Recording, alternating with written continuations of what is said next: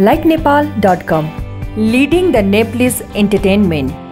नमस्कार, म गायिका श्रीदेवी देवकोटा आउँदै गरेको हरितालिका तीज 2074 को पावन अवसरमा सम्पूर्ण देश तथा विदेशमा रहनुभएका सम्पूर्ण दिदीबहिनी तथा दाजुभाइहरूलाई म गायिका श्रीदेवी देवकोटाको एकदमै ह्यापी तीज र शुभकामना दिन चाहन्छु र अघिल्लो वर्ष जस्तै यो वर्ष पनि सबैले रमाइलोसँग तीज मनाउनु होला भन्न चाहन्छु।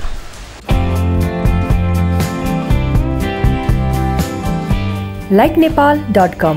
leading the Nepalese entertainment.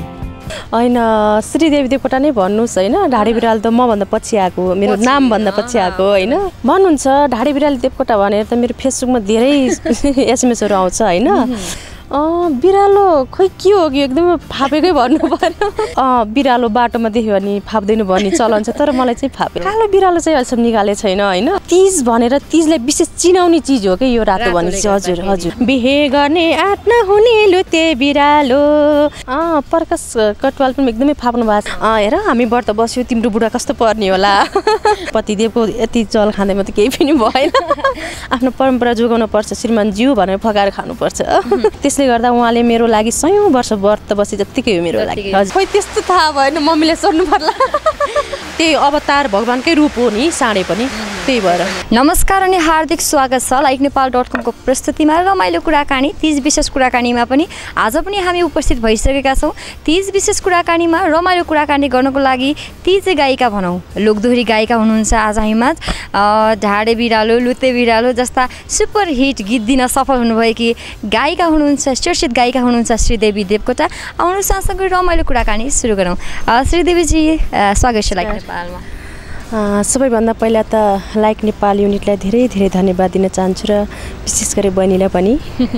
Sridevi Devkota भनौँ कि ढाडे बिरालो देवकोटा भनौँ? हैन श्रीदेवी देवकोटा नै भन्नुस् हैन, ढाडी बिराल त म भन्दा पछि आएको, मेरो नाम भन्दा पछि आएको हैन। यो ढाडे बिरालो कतिपय फ्यान फलोवर्सहरूले भन्नुहुन्छ होला तपाईलाई? भन्नुहुन्छ ढाडी बिराल देवकोटा भनेर त मेरो फेसबुकमा धेरै एसएमएसहरु आउँछ हैन। तर खुसी लाग्छ, जे भन्दा नि हुन्छ हजुरले। दुःख त लाग्दैन? लाग्दैन।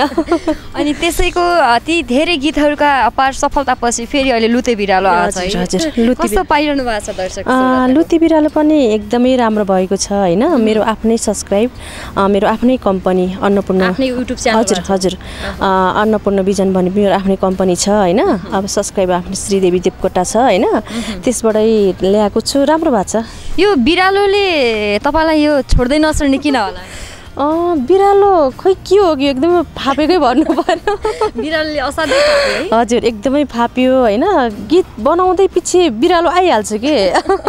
सायद त्यो बिरालोले फापेकै भयो। हजुर, फापेकै। बिरालो बाटोमा देख्यो भने फाप्दैन भन्ने चलन छ, तर मलाई चाहिँ फापेछ। एकदमै फाप्यो है। त्यो बाटो काट्ने कालो बिरालो होइन होला हाम्रो? कालो बिरालो चाहिँ अहिलेसम्म निकाले छैन हैन, त्यो पनि सोच्नु पर्ला। तर पनि अब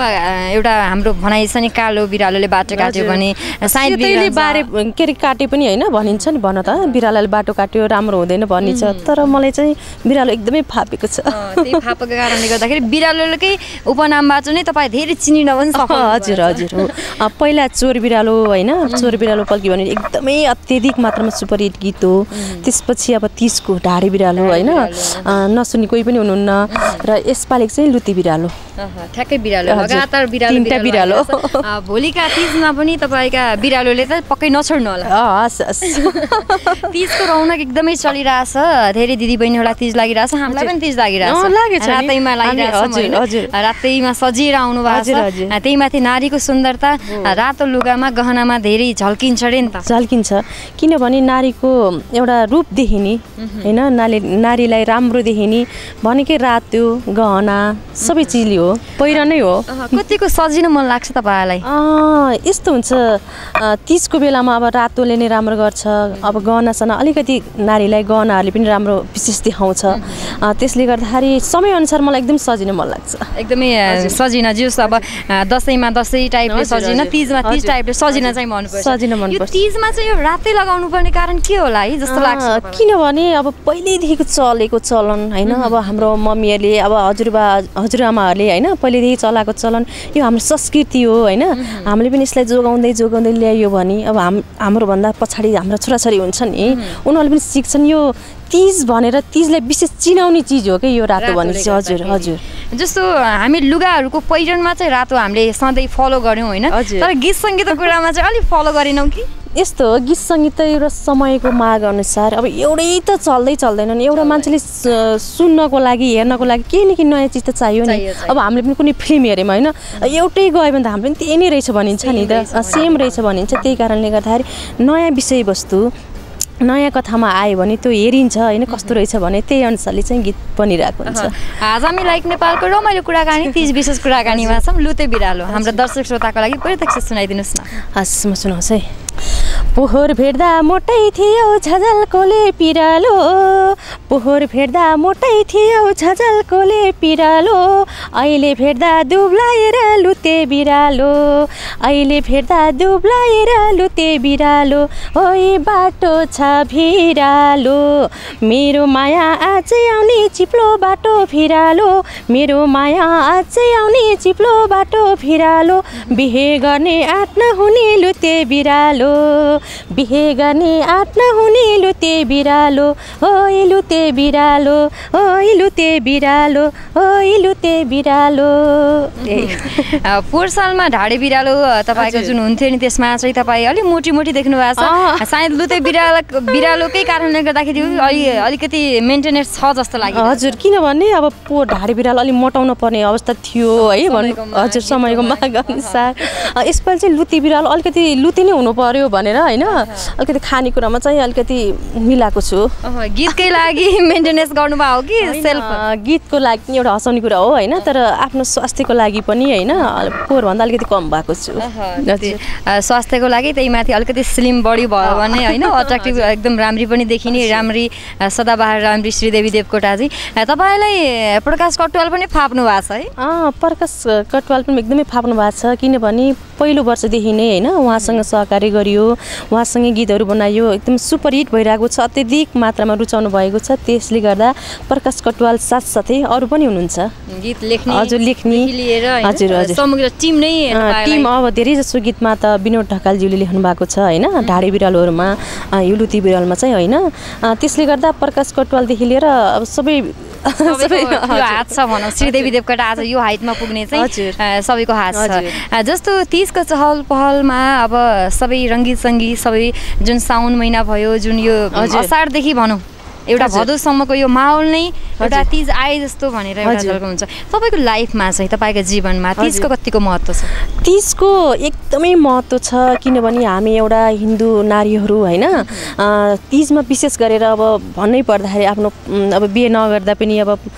राम्रो श्रीमान पाऊँ भनेर हामी व्रत बसिन्थ्यो पहिला व्रत पनि बस्थेँ म होइन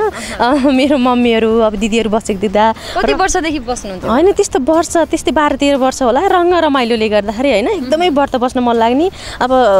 लुकेर पनि खाने साथी लुकेर पनि खाइन्थ्यो होइन तर मम्मीहरूले चाहिँ खाएको नयाँ खाएको होइन पनि भनिन्थ्यो अचारहरू बनाएको देख्दा एकदम रहर लाग्ने क्या व्रत बसेको बेलामा चाहिँ चोरेर पनि खाइदिने अलि झन् मिठो अमिलोहरूको एकदम याद आउने होइन खाइन्थ्यो तर यस्तो हो हिन्दू नारीहरूलाई एकदम यो तीजको महत्त्व व्रतको महत्त्व हाम्रो संस्कृति परम्परा हो होइन यसको महत्त्व एकदमै ठुलो छ एकदमै ठुलो तपाईँको लाइफमा पनि एकदमै महत्त्वपूर्ण छ जस्तो गाउँको कुरा गर्नुभयो पहिला बच्चा बेलाको कुरा गर्नुभयो के का लागि व्रत बस्ने भन्ने थाहा थियो त्यतिखेर थिएन अब मम्मीहरूले भन्नुहुन्थ्यो अब व्रत बसे पनि राम्रो श्रीमान पाउँछ राम्रो ज्वाइँ पाउँछ छोरी बस्नुपर्छ भन्नुहुन्थ्यो मामु त्यो राम्रो ज्वाइँको लागि होइन नि व्रत बसेको भने गिजिएर पनि होइन बसिन्थ्यो सानैदेखि नै व्रत बसिन्थ्यो र अहिले पनि बसिरहन्छु म जस्तो सानो बेलामा चाहिँ अब मम्मीहरूको देखावटी हजुर हजुर टिनेज पनि हुन्छ नि यसो अलिकति होइन नक्कल पार्नु त्यतिखेर चाहिँ थाहा थियो होला नि तपाईँ थाहा थियो अब हुन्छ नि साथीमा हेर हामी व्रत बस्यो तिम्रो बुढा कस्तो पर्ने होला मेरो बुढा कस्तो पर्ने होला भनिन्थ्यो होइन यस्तो हाँसो खुसी हुन्थ्यो त्यो बेलामा पनि व्रत बसिन्थ्यो राम्रो पति पाऊँ मैले पनि एउटा शिव जस्तै पति पाऊँ भन्नको लागि व्रत बस्नु हजुर हजुर जस्तो त्यतिखेरको जुन व्रत बसाइ र अहिले तपाईँ जुन व्यवहारिक भएर व्रत बसाइमा कतिको फरक पाउनु यस्तो हुन्छ त्यति बेला एउटा रङ्ग रमाइलो देखावटी रूपमा बसिन्थ्यो भने अहिले चाहिँ व्यवहारिक भइसक्यो होइन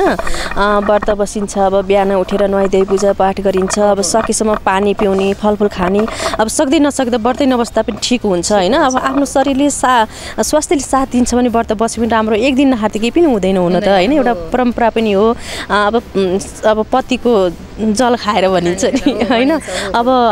सबैलाई अब इच्छा छ भने खाँदा पनि हुन्छ होइन आफ्नो परम्परा होइन आफ्नो मम्मीहरूको अब सबै सिक्दै आएछन् खाँदा पनि हुन्छ अब इच्छा छैन भने भनौँ न खाँदा पनि हुन्छ भन्नुभयो तपाईँ खानुहुन्छ खान्छु म पनि किनभने पूजापाठ गरेर होइन अब पतिदेवको यति जल खाँदैमा त केही पनि भएन अब जुठे खानुपर्छ भन्ने छैन हाम्रो मम्मीले त खुट्टा धोएरै खानुहुन्छ त्यसो त गरिँदैन होइन अलिकति माथिबाट पानी यसरी खाइन्छ जस्तो एउटा परम्परालाई जोगाइराख्नको लागि चाहिँ खानुहुन्थ्यो जस्तो त्यो पानी त्यतिखेर एउटा मम्मीहरूले पुरा खुट्टा मजाले मस्काएर खाने पनि अहिले श्रीमानले पनि खाउने भन्नुहुन्छ कि तपाईँ आत्मसन्तुष्टि नै होइन नखाऊ भन्नुहुन्छ खानु पर्दैन खुट्टाको त खाने होइन भन्नुहुन्छ होइन तैपनि आफ्नो परम्परा जोगाउनु पर्छ श्रीमान ज्यू भनेर फकाएर खानुपर्छ तपाईँको लागि तपाईँका श्रीमानले कहिले व्रत बस्नु भएको छ बस्नु भएको छैन त्यस्तो व्रतै बस्नु भन्ने त छैन मेरो लागि पनि श्रीमान के भन्नुहुन्छ भने तिमी व्रत बस्नु पर्दैन सक्दैनौ होइन यस्तो भन्नुहुन्छ र किनकिन अब आफ्नो भित्र आत्मादेखि नै बस्न मन लाग्छ र बस्ने हो होइन श्रीमानले चाहिँ त्यस्तो व्रत बस्नु भएको छैन जस्तो श्रीमतीको लागि अनि व्रत बस्ने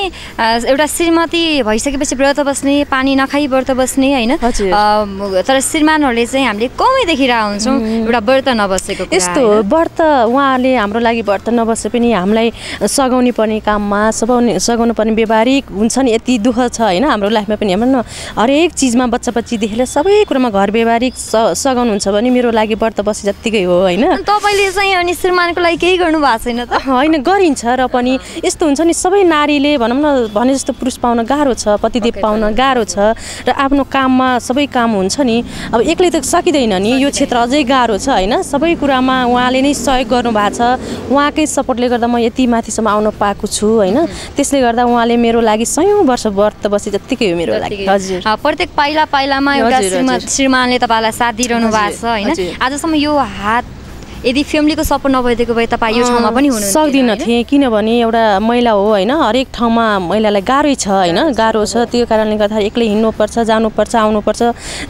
धेरै छ नि गाह्रो होइन भित्र रूपमा देखाउन र बाहिर भन्नमा धेरै छ होइन फरक छ त्यसले गर्दाखेरि श्रीमानले धेरै कुरामा सपोर्ट गर्नुभएको छ त्यसको लागि उहाँलाई धेरै धेरै धन्यवाद तपाईँले त्यो 12-13 वर्षदेखिको व्रत बसाइ टिनेजको व्रत बसाइ र अहिलेको व्रत बसाइले तपाईँलाई भने जस्तो श्रीमान पाउनु हजुर भने जस्तो पाएको छु पहिलाको व्रत बसेरै होला है जस्तो लाग्छ हजुर भगवानले चाहिँ सुनिदिनु भयो हजुर हजुर जस्तो चाहनु भएको हजुर हजुर हजुर यो तीजको बेला असारको बेला साउनको बेला यो भदौको बेला भएर पनि होला यो कतिखेर पानी पर्छ भन्ने ठेगानै हुँदैन त्यही कारणले गर्दाखेरि पनि हाम्रो केही सुटिङ फरक लोकेसनमा गर्न गइरहेका छौँ अलिकति पानीले दुःख दियो पानीले अलिकति भिजायो होइन फेरि हामी हाम्रो कुरा कन्टिन्यू गऱ्यौँ जस्तो लुते बिरालो पनि भइसकेको छ अब चाहिँ अलिकति पुरानै सबैले चर्चा हुन्छ नि त्यही गीतबाट चर्चा कमाउन सफल हुनुभएको एउटा ढाडे बिरालो गीत नै गाउँ न ढाडे बिरालो गाइदिउँ हाय कहिले फुर्सद छैन भन्ने कहिले मोबाइल अफ गर्ने कहिले फुर्सद छैन भन्ने कहिले मोबाइल अफ गर्ने मस्ती गर्न नपाउने बाँकी नलाग्ने मलाई तिम्रो जहिले नि पिरालो यता पनि पिरालो उता पनि पिरालो यता पनि पिरालो उता पनि पिरालो चोरी खाना पल्केको यो ढाडे बिरालो चोरी खाना पल्केको यो ढाडे बिरालो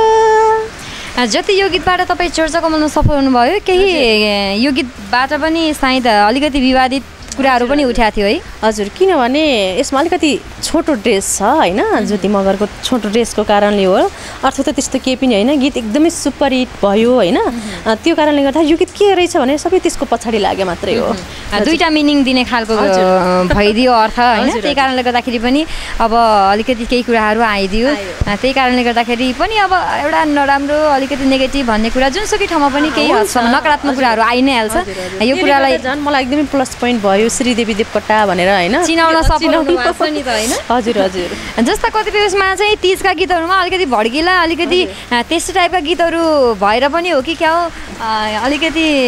श्रीदेवी देवकोटाले तीज बिगार्यो भन्ने कुरा पनि आइरहेको हुन्छ नि होइन होइन तीज बिगार्यो भनेको होइन श्रीदेवी देवकोटाले झन् नयाँ नयाँ विषयवस्तु ल्यायो भन्नुपर्छ होइन नयाँ नयाँ विषयवस्तु ल्याउन पनि धेरै गाह्रो छ होइन सबैको एउटै सेम ल्याउन त सजिलै छ नि त्यस्तो मान्नु पर्दैन समयअनुसार चेन्ज हुनु पर्यो पहिला पुरानो एउटा किसिमको थियो परम्परा अहिले अलिकति समयअनुसार चेन्ज भएको हजुर हजुर जस्तो एउटा तीजको बेला शिव भगवानको पूजा गरिन्छ तपाईँ आफ्नो श्रीमानको पूजा गर्नुहुन्छ शिव भगवानको पनि पूजा गर्नुहुन्छ जस्तो एउटा मन्दिरमा गइसकेपछि हामी शिवलिङ्गको पूजा गर्छौँ नि शिवलिङ्गको हजुर त्यो शिवलिङ्गको पूजा चाहिँ किन गर्छन् होला जस्तो लाग्छ त्यस्तो त्यति तथ्य त मलाई पनि थाहा छैन अब त्यो जल चढाउने के हो होइन अब शिव भगवानको त हरेक अङ्गहरू छ नि हजुर हजुर शिवलिङ्ग त्यही त नि दिनुपर्नेको के छ होला त्यसमा तपाईँको खोइ त्यस्तो थाहा भएन मम्मीले सोध्नु पर्ला यति धेरै एकदमै राम्रोसँग तपाईँ व्रत बस्नुहुन्छ अनि अब केही होला विशेष चिज भएर हो मान्नै पर्ने भएको खै के परम्परा भएरै होला सायद होइन त्यस्तो विषयमा चाहिँ त्यति थाहा भयो बारेमा थाहा छ जस्तो यो शिव मन्दिरका कुरा गरौँ जहाँ जहाँ शिव मन्दिर हुन्छन् एउटा शिवलिङ्गको पूजा गर्ने शिव भगवानको पूजा गर्ने त भइ नै हाल्छ नि त्यो बाहिरपछि अलि साँडेको पनि पूजा गरिन्छ नि याद गर्नु भएको छ तपाईँ साँडेको चाहिँ किन पूजा गर्छ साँडे पनि शिवको एउटा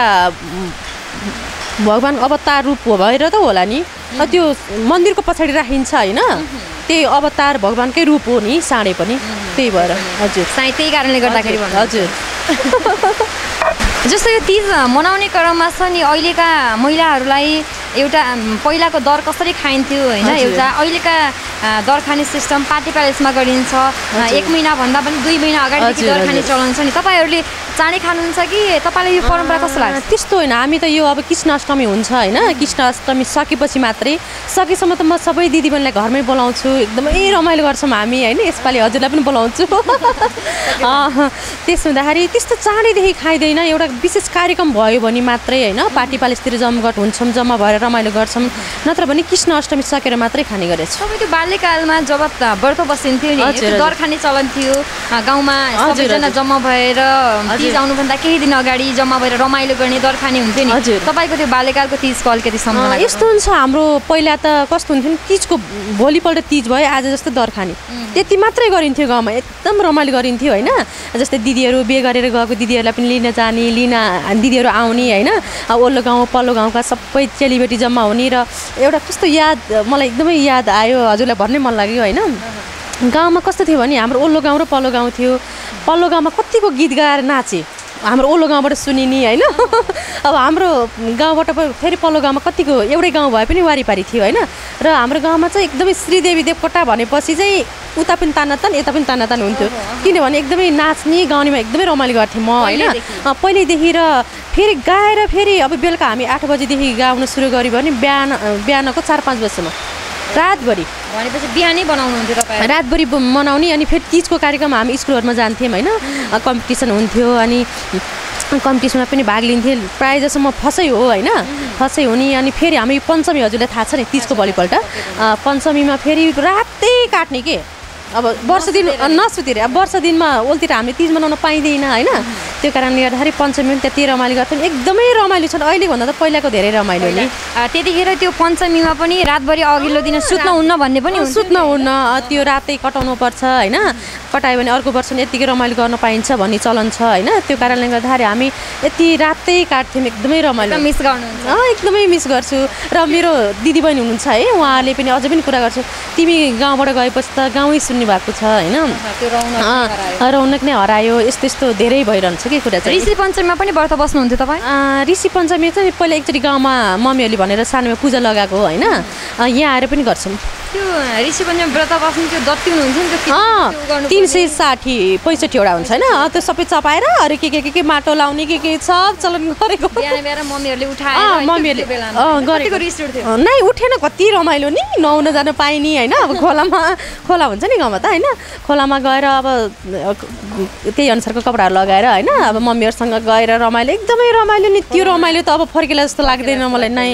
त्यसमाथि अन्त त्यो फुलपाती हुन्छ नि त्यो पञ्चमी पनि पूजा गर्ने अनि फेरि त्यो प्रसादी दिने हुन्छ नि हैन प्रसादीले धेरै खाना पाइन्थ्यो टीका लाएर म त कान्छी छोरी हैन अब धेरै जनाको कान्छी छोरी हैन त्यो कारणले गर्दा टीका लाएर पनि धेरै पैसा पाए हुन्थ्यो भन्ने हुन्थ्यो हैन अनि पैसा जम्मा गर्यो अब साथीहरु भए रमाइलो गर्यो धेरै मिस गरिरहेको छु नि फुलहरु फेरि नाच्यो रमाइलो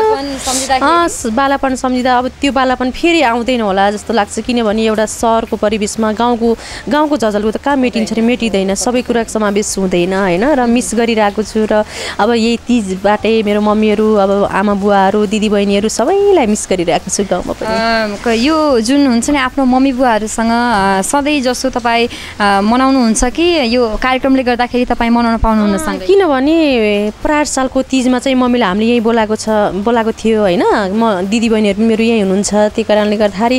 सबैजना रमाइलो गरेर यही दर खाइयो नाच्यो अब गाउँमा नगएको त तीजमा नगएको त 8-10 वर्ष भइसक्यो त्यतिखेर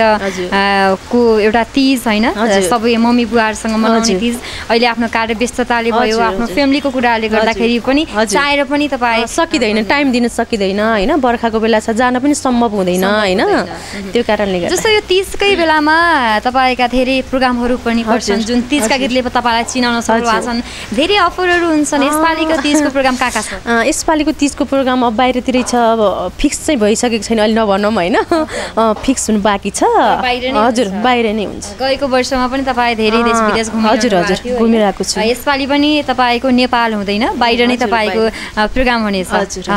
धेरै धेरै धन्यवाद दिन चाहन्छु अग्रिम तीजको शुभकामना तपाईको लुते बिरालोले एकदमै चल्न सफल होस् लगभग हामी कार्यक्रमको अन्त्यतिर आइसकेका छौं जाँदै केही भन्न चाहनुहुन्छ र लुते बिरालो फेरि सुनाऊ कि एकचोटि सुनाऊ है पोहर भेट्दा मोटै थियो झझल्कोले पिरालो पोहर भेट्दा मोटै थियो झझल्कोले पिरालो अहिले भेट्दा दुब्लाएर लुते बिरालो ओए बाटो छ भिरालो मेरो माया अझै आउने चिप्लो बाटो भिरालो मेरो माया अझै आउने चिप्लो बाटो भिरालो बिहे गर्ने आँट नहुने लुते बिरालो ओइ लुते बिरालो ओइ लुते बिरालो ओइ लुते बिरालो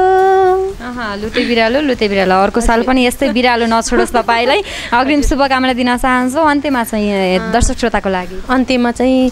सम्पूर्ण देश तथा विदेशमा रहनुभएका सम्पूर्ण दर्शक श्रोता हुनुहुन्छ उहाँले हाम्रो गीत संगीतलाई असाध्यै माया गर्नु भएको छ र श्रीदेवी देवकोटाको गीतहरू अब के आउँदैछ र नयाँ कथावस्तु लिएर आउँदैछ उसले भन्ने उहाँहरूलाई थाहा छ हैन त्यो कारणले गर्दाखेरि उहाँले मेरो गीतलाई जतिको माया गरिदिनु भएको छ यो भन्दा पहिला र यो यसपालिको तीजको गीत लुते बिरालोलाई पनि त्यतिकै माया गरिदिनु होला सुनिदिनु होला र यो गीतमा नाचिदिनु होला भन्दै र सम्पूर्ण नेपाली हिन्दू दिदीबहिनीहरूलाई चाहिँ तीजको ह्याप्पी तीज छिटै भए पनि ह्याप्पी तीज भन्दै र हजुरलाई पनि विशेष धन्यवाद दिन चाहन्छु र लाइक नेपाल सबै युनिटलाई पनि मुरी धन्यवाद दिन चाहन्छु तीज विशेष कार्यक्रममा यहाँ बोलाउनु भयो 2-4 शब्द बोल्नको लागि र हाम्रो यो साथ सधैँभरि निरन्तर रूपमा चलिरहोस् भन्न चाहन्छु थ्याङ्क यू सो मच धन्यवाद तीज विशेष कार्यक्रममा आजमा जुनुहुन्थ्यो लोकप्रिय गायिका चर्चित गायिका श्रीदेवी देवकोटा यस्तै रमाइलो कुराकानी गर्नको लागि तीज विशेष कुराकानीमा म फेरि पनि उपस्थित हुने नै छु हेर्दै गर्नुहोला likenepal.com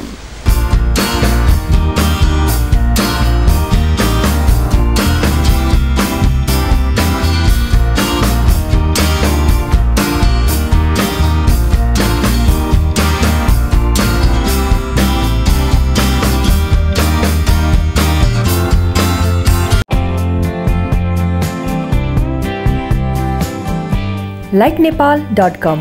leading the Nepalese entertainment.